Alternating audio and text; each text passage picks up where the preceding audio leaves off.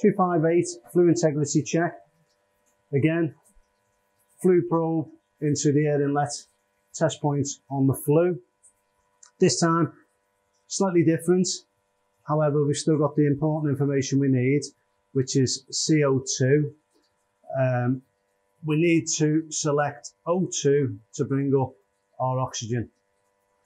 So initially, I'm going to leave it set into CO2. I'm going to fire the boiler into high fire. Boiler's now in high fire.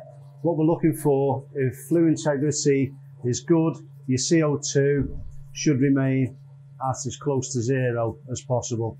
And as you can see, we're 0.01.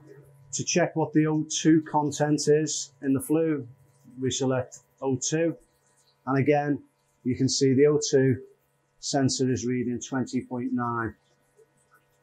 Again, a pass in terms of a flue integrity check.